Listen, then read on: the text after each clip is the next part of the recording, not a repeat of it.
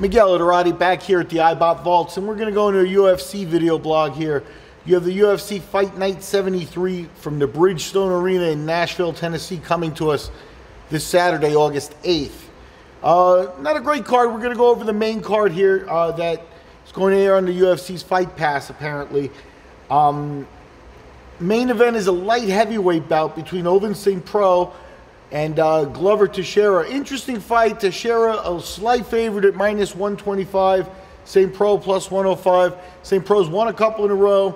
Teixeira's lost a couple in a row. Teixeira's fallen down. Those two losses in a row have really knocked him down a few notches. He was once really the most feared man in the division.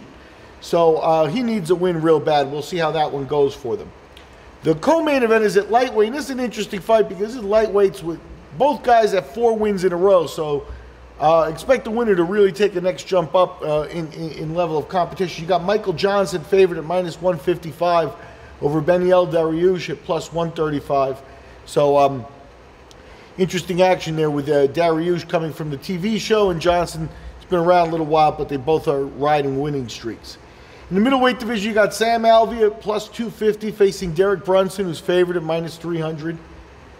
In the heavyweight division, you got Timothy Johnson, underdog at +190 facing Jared Rosholt, -230. In the middleweight division, you got Tom Watson at +135 facing Chris Camozzi at -155. And the final main card bout, so to speak, is at flyweight, where you've got Ray Borg, a big favorite at -475, taking on John Herrera. Herrera paying back +380. Fox Sports 1 will carry the main card here, and they may have all the fights here. That's where the odds are there. We will get into the undercard in another video blog, and we'll talk to you after the fights.